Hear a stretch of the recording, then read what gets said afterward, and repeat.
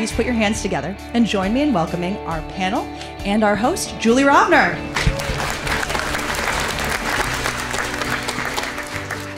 Hello, good morning, and welcome back to What the Health. I'm Julie Rovner, Chief Washington Correspondent for KFF Health News, and I'm joined by some of the very best and smartest health reporters in Washington, along with some very special guests today.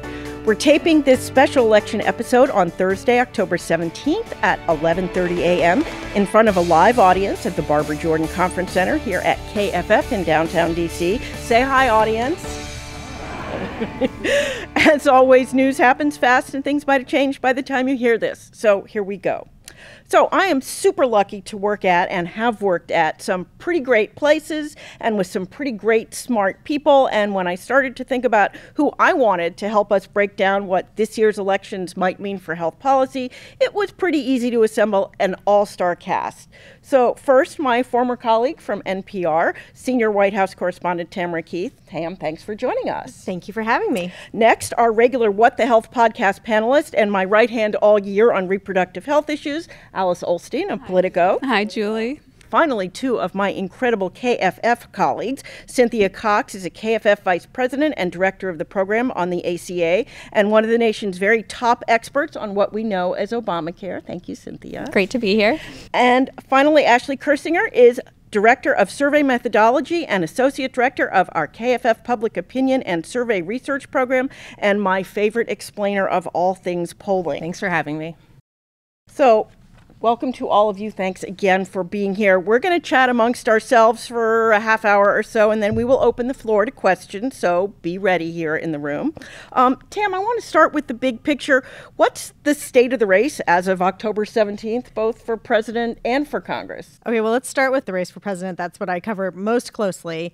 This is what you would call a margin of error race, and it has been a margin of error race pretty much the entire time, despite some really dramatic events, like a whole new candidate and 2 assassination attempts and things that we don't expect to see in our lifetimes, and yet they've happened. And yet, it is an incredibly close race. What I would say is that at this exact moment, there seems to have been a slight shift in the average of polls in the direction of former President Trump. He is in a slightly better position than he was before and is in a somewhat more comfortable position than Vice President Harris. She has been running as an underdog the whole time, though there was a time where she didn't feel like an underdog.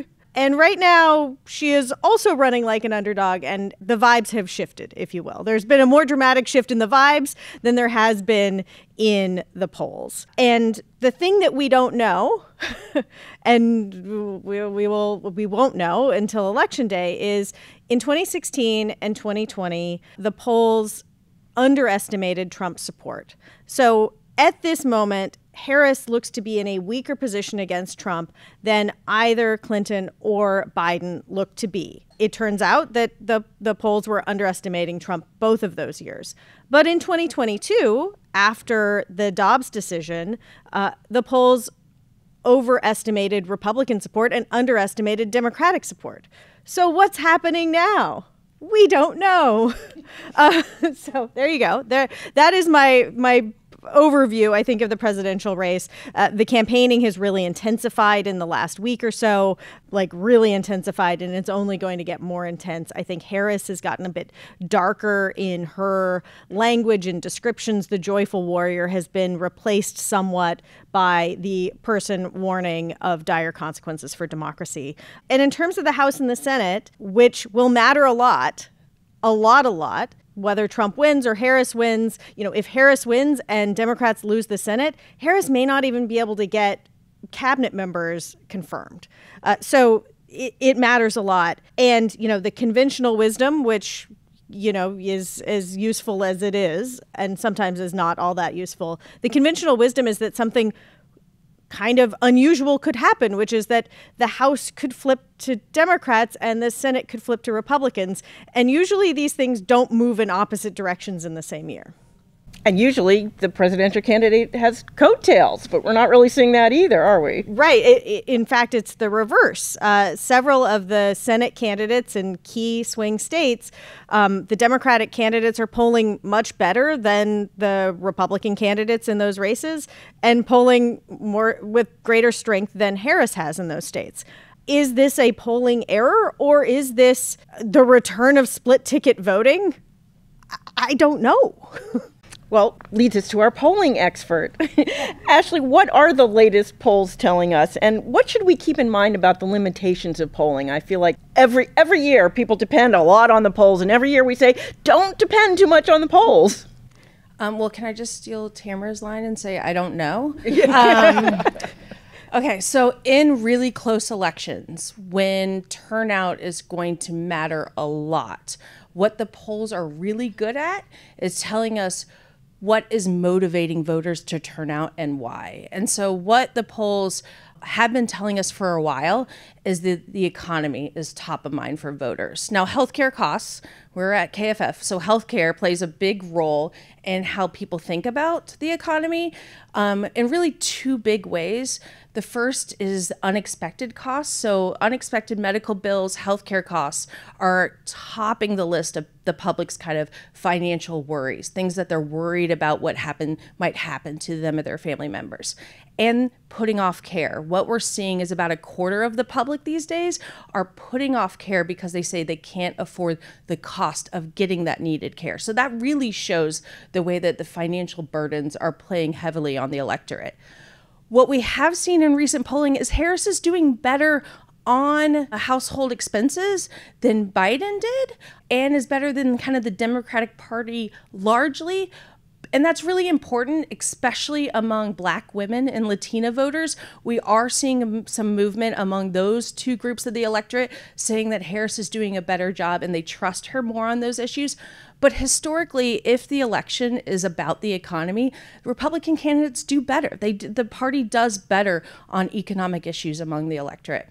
What we haven't mentioned yet is abortion. And this is the first kind of presidential election since post-Dobbs, in the post-Dobbs era. And we don't know how abortion policy will play in a presidential election. It hasn't happened before. So that's something that we're also keeping an eye on. We know that Harris's campaigning around reproductive rights is working among a key group of the electorate, especially younger women voters.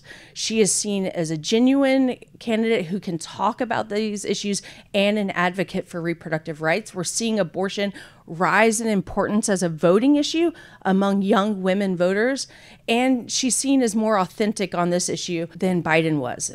Talk about last week's poll about young women voters. Yeah, one of the great things that we can do in polling is when we see big changes in the campaign is we can go back to our polls and the respondents and ask how things have changed for them. So we worked on a poll of women voters back in June.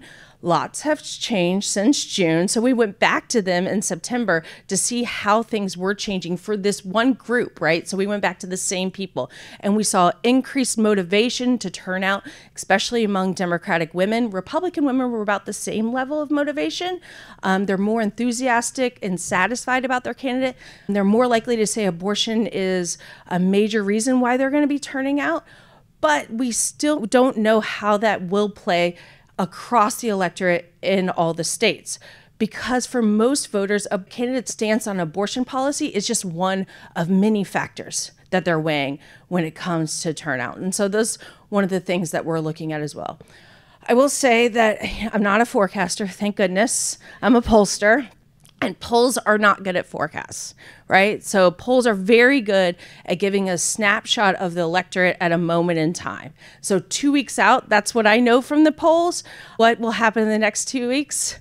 I'm not sure. Well, Alice, just to pick up on that, abortion, reproductive health writ large are by far the biggest health issues in this campaign.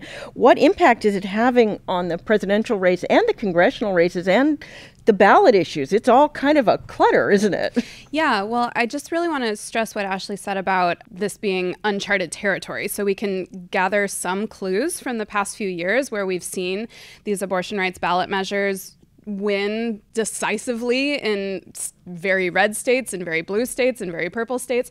But presidential election years just have a different electorate. And so, yes, it did motivate more people to turn out in those, midterm and off-year elections.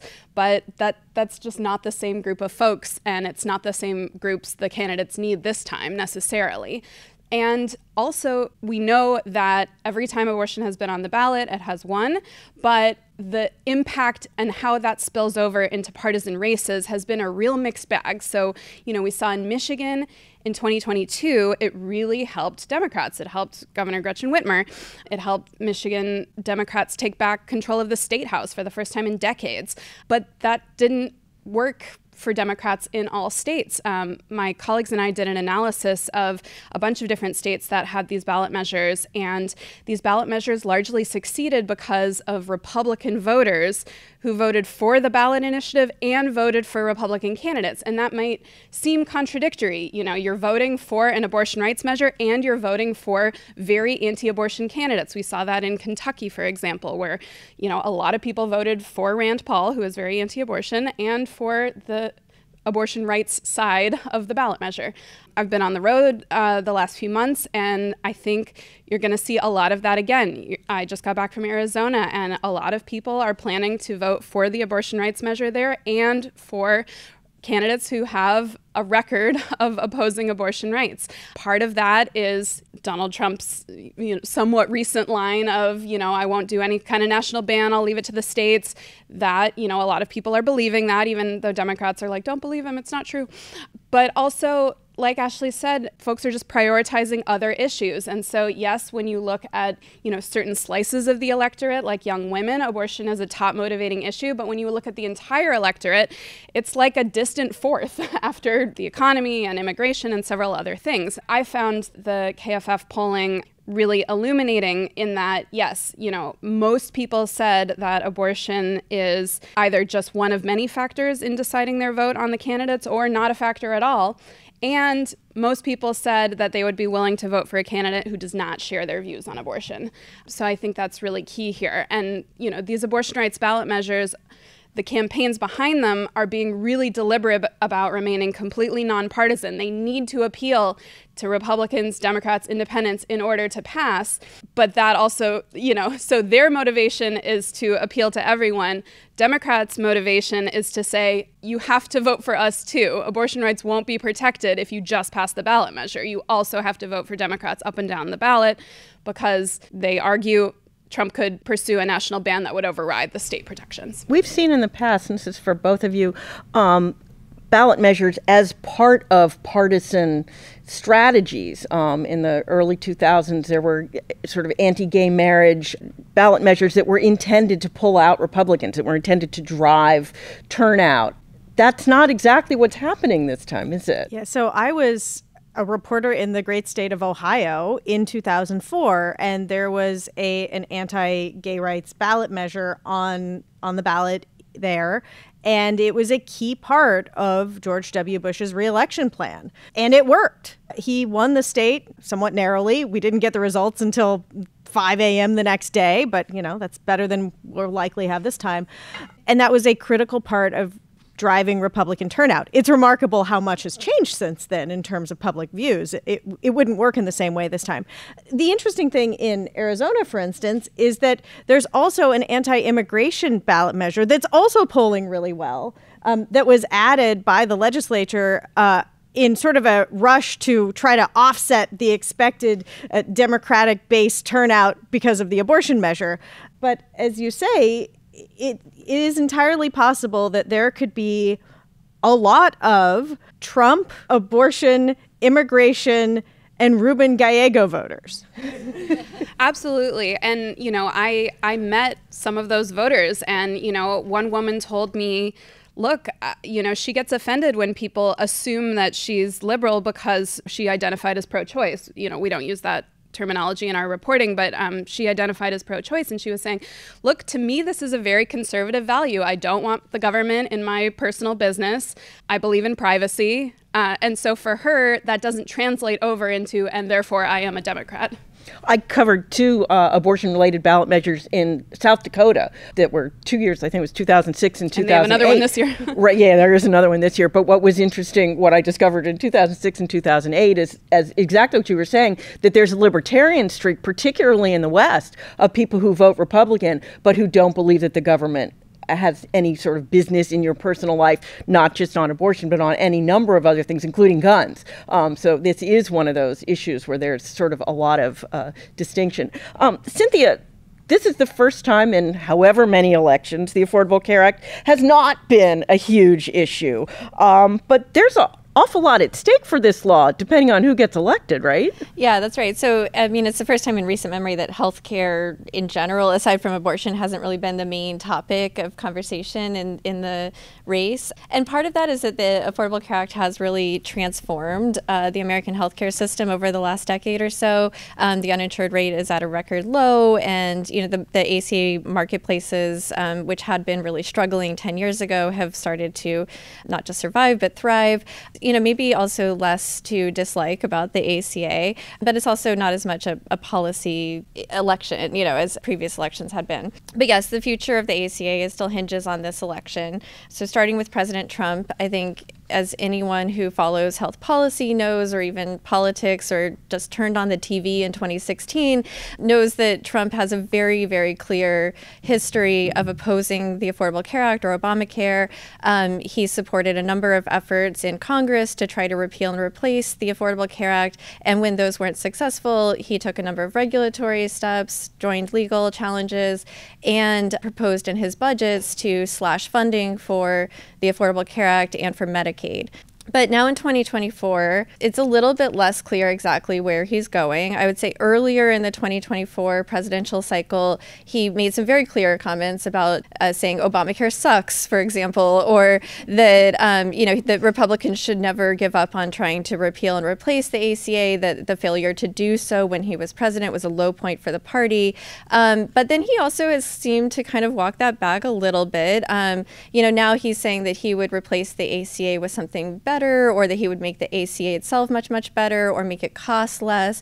But he's not providing specifics. Of course, in the debate, he famously said that he had concepts of a plan, but there's no, nothing really specific has materialized. We haven't seen any of those concepts. Yes, the right? concept is, but we can look at his record. And so we do know that, he has a very, very clear record of opposing the ACA and really taking any steps he could when he was president to try to, if not repeal and replace it, then significantly weaken it or roll it back.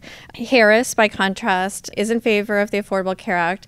When she was a primary candidate in 2020, she had expressed, support for more progressive reforms like Medicare for All or Medicare for More. But since becoming vice president, and especially now as the presidential candidate, she's taken a more incremental approach. She's talking about building upon the Affordable Care Act.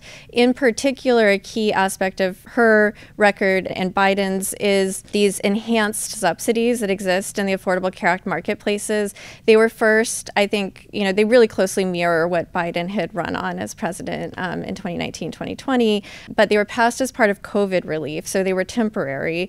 Then they were extended as part of the Inflation Reduction Act, but again, temporarily. And so they're set to expire next year, which is setting up a political showdown of sorts for Republicans and Democrats on the Hill about whether or not to extend them. And Harris would like to make these subsidies permanent because they have been responsible for really transforming the ACA marketplaces. The number of people signing up for coverage has doubled since Biden took office.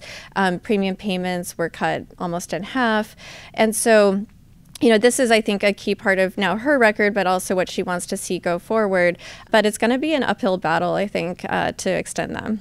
Cynthia, to sort of build on that a little bit, as we mentioned earlier, a Democratic president won't be able to get a lot accomplished with a Republican House and or Senate, and a Republican president won't be able to get that much done with a Democratic House and or Senate. What are some of the things we might expect to see if either side wins a trifecta, control of the executive branch and both houses of Congress? So I think so I guess we'll start with Republicans. So if there is a trifecta, the key thing there to keep in mind is while there may not be a lot of appetite in Congress to try to repeal and replace the ACA, since that wasn't really a winning issue in 2017. And since then, public support for the ACA has grown. And I think also it's worth noting that the individual mandate penalty being reduced to $0. So if essentially there's no individual mandate anymore, there's less to hate about the law. So all the pay-fors are gone, too. Yeah, the pay-fors are gone, so the too. Lobbyists have less to hate. Yes, that too. And so, I don't think there's a ton of appetite for this, even though Trump has been, saying still some, negative comments about the ACA. That being said, if Republicans want to pass, tax cuts, then they need to find savings somewhere. And so, that could be any number of places, but I think it's likely that certain health programs and other programs are off limits. So Medicare probably wouldn't be touched, maybe Social Security, defense, but that leaves Medicaid and the ACA subsidies. And so if they need savings in order to pass tax cuts, then I do think in particular Medicaid is at risk, not just rolling back the ACA's Medicaid expansion, but also likely block granting the program or implementing per capita caps or some other form of really restricting the amount of federal dollars that are going towards Medicaid. And this is kind of where we get into the Project 2025 that we've talked about a lot on the podcast over the course of this year, that of course Donald Trump has disavowed, but apparently J.D. Vance has not, because he keeps mentioning pieces of it. They're just one of several groups that have pitched, deep cuts to health safety net programs, including Medicaid. You also have the Paragon Group, where a lot of former Trump officials are putting forward health policy pitches, and several others. And so I also think, given the uncertainty about a trifecta, it's also worth keeping in mind, what they could do through waivers and executive actions in terms of work requirements. That was my next question. I've had trouble sort of explaining this. I've done a bunch of interviews in the last couple of weeks to explain how much more power Donald Trump would have if he was reelected to do things via the executive branch than a President Harris would have. So I have not come up with a good way to explain that. Please, one of you, give it a shot. Why is it that President Trump could probably do a lot more with his executive power than a President Harris could do with hers? I think we can look back at the last few years and just see, what did Trump do with his executive power? What did Biden do with his executive power? And, as far as the Affordable Care Act is concerned, or Medicaid, Trump, after the failure to repeal and replace the ACA, took a number of regulatory steps, for example, trying to expand short-term plans, which are not ACA compliant and therefore can discriminate against people with pre-existing conditions, or cutting funding for certain things in the ACA, including outreach and enrollment assistance. And so, I think there were a number, and also we've talked about Medicaid work requirements in the form of state waivers. And a lot of what Biden did, regulatory actions, were like just rolling that back, changing that. But it's hard to expand coverage or to provide a new program without Congress acting to authorize that spending. I think it's also really important to think about the public's view of the ACA at this point in time. I mean, what the polls aren't mixed about is that the ACA has higher favorability than Harris, Biden, Trump, any politician, right? So we have about 2/3 of the public. So Nancy Pelosi was right. I won't go that far, but about 2/3 of the public now view the law favorably, and the provisions are even more popular. So while yes, a Republican trifecta will have a lot of power, the public, they're going to have a hard time rolling back protections for people with pre-existing conditions, which are popular, have bipartisan support. They're going to have a hard time making it no longer available for adult children under the age of 26 to be on their parents' health insurance. All of those components of the ACA are really popular. And once people are given protections, it's really hard to take them away. Although I would say that there are at least 10 ways the ACA protects people with pre-existing conditions. I think, like, on the surface, it's easy to say that you would protect people with pre-existing conditions if you say that a health insurer has to, offer coverage to someone with a pre-existing condition. But there's all those other ways that the ACA also protects pre-existing conditions, and it makes coverage more comprehensive, which makes coverage more expensive. And so that's why the subsidies there are key to make comprehensive coverage that protects people with pre-existing conditions affordable to individuals, But if you take those subsidies away, then that coverage is out of reach for most people. That's also what J.D. Vance was talking about with changing risk pools. I mean, which most people, it makes your eyes glaze over, but that would be super important to the affordability of insurance, right? Yeah, so, and his comment about risk pools is, I think a lot of people were trying to read something into that because it was pretty vague. But what a lot of people did think about when he made that comment was that before the Affordable Care Act, it used to be that if you were declined health insurance coverage, especially by multiple insurance companies, if you were basically uninsurable, then you could apply to what existed in many states was a high risk pool. But the problem was that these high-risk pools were consistently underfunded. And in most of those high-risk pools, there were even, waiting periods or exclusions on coverage for pre-existing conditions or, very high premiums or deductibles. So even though these were theoretically an option for coverage for people with pre-existing conditions before the ACA, the lack of funding or support made it such that that coverage didn't work very well for people who were sick. And something conservatives really want to do if they gain power is go after the Medicaid expansion. They've sort of set up this dichotomy of sort of the deserving and undeserving. They don't say it in those words, but they argue that childless adults who are able-bodied don't need this safety net the way sort of quote-unquote traditional Medicaid enrollees do. And so they want to go after that part of the program by reducing the federal match. That's something I would watch out for. I don't know if they'll be able to do that. That would require Congress.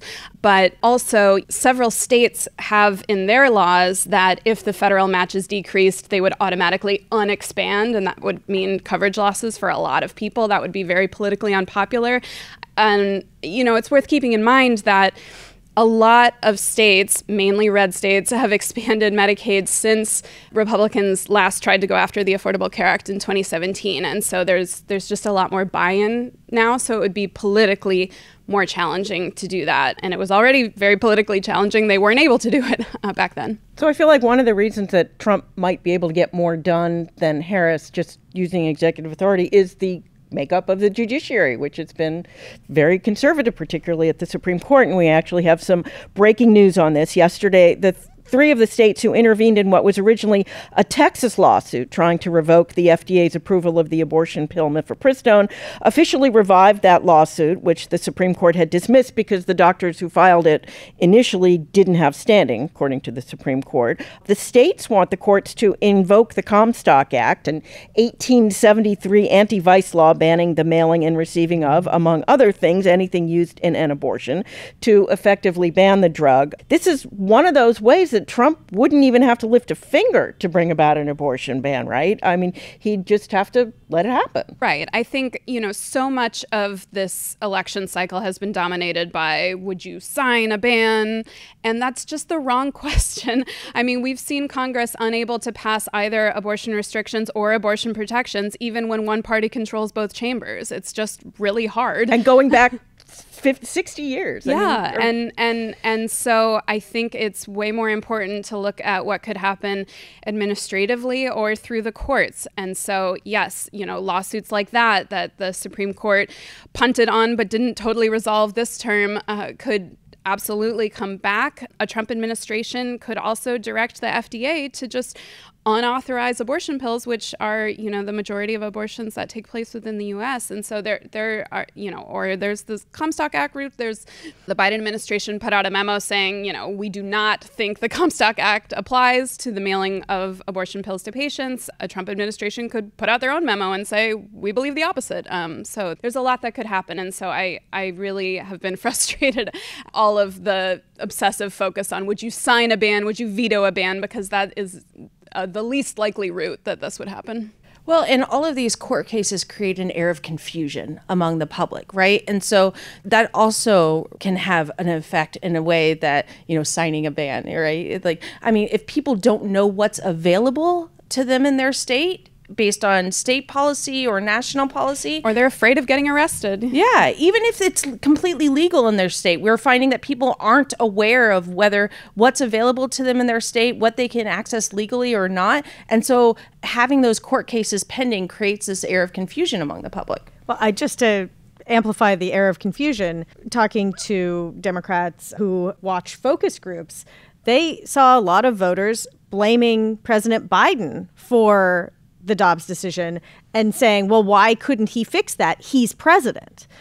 At a much higher level, there is confusion about how our laws work. There's a lot of confusion about civics, and as a result, you see blame landing in sort of unexpected places. This is the vaguest presidential election I have ever covered. I've been doing this since 1988. We basically have both candidates refusing to answer specific questions as a strategy. I mean, it's not that I think they both would have a pretty good idea of what it is they would do, and both of them find it to their political advantage not to say. I think that's absolutely right. I think that the Harris campaign, which I spend more time covering, has the view that if Trump is not going to answer questions directly and he is going to talk about concepts of a plan and he's just going to sort of like, well, if I was president, this wouldn't be a problem, so I'm not going to answer your question, which is his answer to almost every question, then there's not a lot of upside for them to get into great specifics about policy and to have like think tank nerds telling them it won't work because like there's no upside to it. Sorry. We're right here. So regular listeners to the podcast will know that one of my biggest personal frustrations with this campaign is the ever-increasing amount of mis- and outright disinformation in the healthcare realm, as we discussed at some length on last week's podcast. You can go back and listen. This has become firmly established in public health, obviously pushed along by the divide over the COVID pandemic. The New York Times last week had a pretty scary story by Cheryl Gay Stolberg, who's working on a book about public health, about how some of these more fringe beliefs are getting embedded in the mainstream of the Republican Party. It used to be that we saw most of these kind of fringe anti-science, anti-health beliefs were on the far right and on the far left, and that's less the case. What could we be looking forward to on the public health front if Trump is returned to power, particularly with the help of anti-vaccine activist and now Trump endorser RFK Jr.? Oh, goodness to me. So I'm going to talk about a group that I think is really important for us to focus on when we think about misinformation. And I call them the malleable middle. So it's that group that once they hear misinformation or disinformation, they are unsure of whether that is true or false, right? So they're stuck in this uncertainty of what to believe. And who do they trust to get the right information? It used to be pre-pandemic that they would trust their government officials. We have seen declining trust in CDC, all levels of public health officials. Who they still trust is their primary care providers.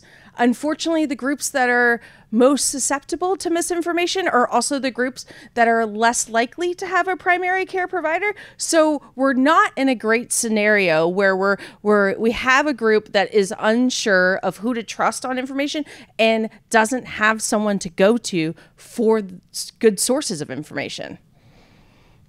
I don't have a solution. I also don't have a solution. No, I wasn't. The question isn't about a solution. The question is about what can we expect? I mean, we've seen the sort of mis and disinformation. Are we going to actually see it embedded in policy? I mean, we've mostly not, other than COVID, which obviously now we see the big difference in some states where, mask bans are banned and, vaccine mandates are banned. Are we going to see, childhood vaccines made voluntary for school? Well, there's already a movement to massively broaden who can apply for an exception to those, and that's already had some scary public health consequences. And so, I think there are people who would absolutely push for that. I think regardless of who wins the presidency, I think that the misinformation and disinformation is going to have an increasing role. Whether it makes it into policy will depend on who is in office and Congress and all of that. But I think that it is not something that's going away. And I think we're just going to continue to have to battle it. And that's where I'm the most nervous. And when you talk about the trust for the media, those of us who are sitting here trying to, get the truth out there or to fact check and debunk, trust for us is like in the basement. And it just keeps getting worse year after year after year. And, the latest Gallup numbers have us worse than we were before, which is just like another institution that people are not turning to. We're in an era where some rando on YouTube who said they did their research is more trusted than what we publish. And some of those randos on YouTube have millions of viewers, listeners, yes, absolutely, subscribers, whatever you want to call them. And, one area where I've really seen this come forward, and it could definitely become part of policy in the future, is there's just a lot of mis and disinformation around transgender healthcare. There's polling that show a lot of people believe, what Trump and others have been saying, that, kids can come home from school and have, a sex change operation, which is obviously ridiculous. Everyone who has kids in school knows that they can't even give them a Tylenol without parental permission. And it obviously doesn't happen in a day. But, people are like, oh, well, I know it's not happening at my school, but it's sure happening somewhere. That's really resonating. And we're already seeing a lot of legal restrictions on that front spilling. All right, well, I'm going to open it up to the audience. Please wait to ask your question until you have a microphone so the people who will be listening to the podcast will be able to hear your question. And please tell us who you are, and please make your question a question. Hi, I'm Magdalene. I am a grad student at the Milken Institute of Public Health at George Washington.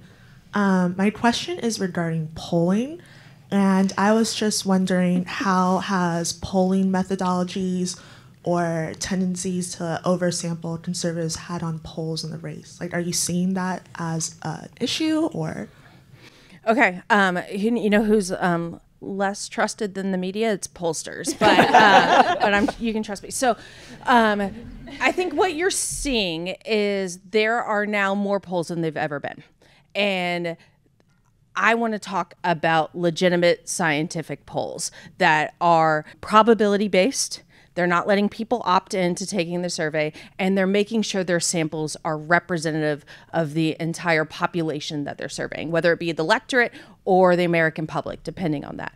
I think what we have seen is that there have been some tendencies when people don't like the poll results, they look at the makeup of that sample and say, oh, this poll's too Democratic or too conservative, has too many Trump voters, or whatever it may be. That benefits no pollster to make their sample not look like the population that they're aiming to represent. And so, yes, there are lots of really, really bad polls out there, but the ones that are legitimate and scientific are still striving to aim to make sure that it's representative. The problem with election polls is we don't know who the electorate's going to be. We don't know if Democrats are going to turn out more than Republicans. We don't know if we're going to see higher shares of rural voters than we saw in 2022. We don't know. And so that's where you really see the shifts in error happen. Well, and if former President Trump's big part of his strategy is turning out unlikely voters. Yeah, we have no idea who they are. Well, yeah, we saw in Georgia, their first day of in-person early voting, we had this huge upswell of voters, but we have no idea who any of those are. Right? I mean, we don't know we don't know what is necessarily turning them out. Exactly. And historically, Democrats have been more likely to vote early and to vote by mail, but that has really shifted since the pandemic. And so you see these day voting totals now, but that really doesn't tell you anything at this point in the race. Lots we still don't know. Another question? Hi there, Ray Woods. I'm with Advisory Board, which means that I work with health leaders who need to implement based on the policies and the politics and the results of the election that's coming up.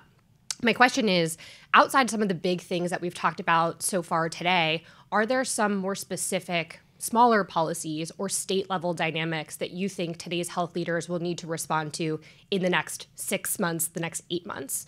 What do health leaders need to be focused on right now based on what could change most quickly? Something I've been trying to shine a light on are state Supreme Courts, which the makeup of them could change dramatically this November. States have all kinds of different ways to, some elect them on a partisan basis, some elect them on a nonpartisan basis, some have, appointments by the governor, but then they have to run in these retention elections. But they are going to just have so much power over, I mean, I'm most focused on how it could impact abortion rights, but they just have so much power on so many things. And given the high likelihood of divided federal government, I think just a ton of health policy is going to happen at the state level. And so I would say the electorate often overlooks those races. There's a huge drop-off. You know, a lot of people just vote the top of the ticket and then just leave those races blank. But yes, I think we should all be paying more attention to state Supreme Court races. I think the other thing that nobody mentioned, we were talking about, you know, what the next president could do, is the impact of the change to the regulatory environment and what the Supreme Court's decision overturning Chevron is going to have on the next president. And we did a whole episode on this, so I can link back to that for those who don't know. But basically, the Supreme Court has made it more difficult for whoever becomes president next time to change rules via their executive authority and put more onus back on Congress. And we will see how that all plays out. But I think that's going to be really important next year. Hi, my name is Natalie Burcutt. I'm also a master's student at George Washington. I study health policy. I wanted to know a little bit more about, obviously, abortion rights, a huge issue on the ballot in this election, but a little bit more about IVF, which I feel like has kind of come to the forefront a little bit more, both in state races, but also candidates making comments on a national level. Especially folks who have been like out in the field and interacting with voters. Is that something that more people are coming out to the ballot for, or people who are maybe voting split ticket but in support of IVF but for a Republican candidate?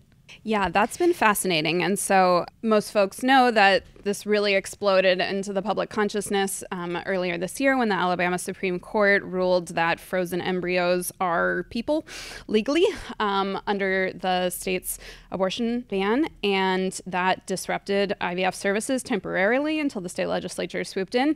So Democrats' argument is that because of these anti-abortion laws in lots of different states that were made possible by the Dobbs decision, lots of states could become the next Alabama. Republicans are saying, oh, that's ridiculous. Alabama was solved and no other state's going to do it.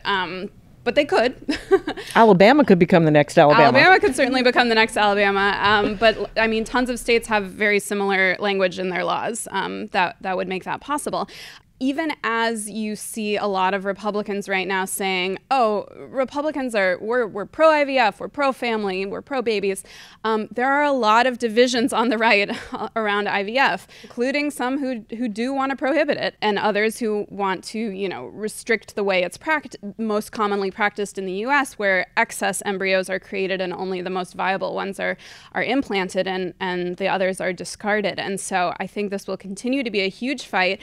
A lot of activists in the anti-abortion movement are really upset about how Republican candidates and officials have rushed to defend IVF and promise not to do anything to restrict it. And so I think that's going to continue to be a huge fight no matter what happens.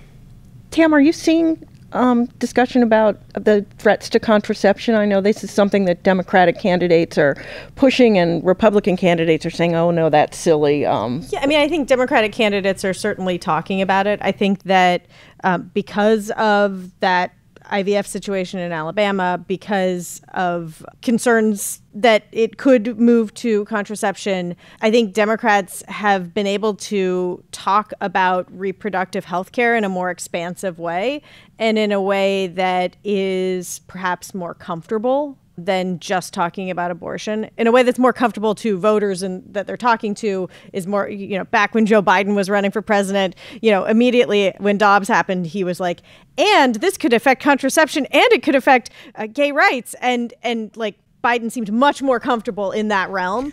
And so. Yeah, Biden, who waited, I think it was a year and a half to before say he the said word the word abortion. Yeah. Yes. There was a website, like, has Biden said abortion yet? Yeah. Essentially what I'm saying is that there is this more expansive conversation about reproductive health care and reproductive freedom than there had been when Roe was in place and it was really just a debate about abortion. Actually, do people, particularly women voters, perceive that there's a real threat to contraception? I think what Tamara was saying about when Biden was the candidate, I do think that was part of the larger conversation, that larger threat. And so they were more worried about IVF and contraception access during that. When you ask voters, whether they're worried about this, they're not as worried, but they do give the Democratic Party and Harris a much stronger advantage on these issues. And so if you were to be motivated by that, you would be motivated to vote for Harris. But it really isn't resonating with women voters in the way now that abortion access is resonating for them. Basically, it won't be resonating until they take it away. Exactly. I mean, if I think the Alabama Supreme Court ruling happened yesterday, I think it would be a much bigger issue in the campaign. But, all of this is timing.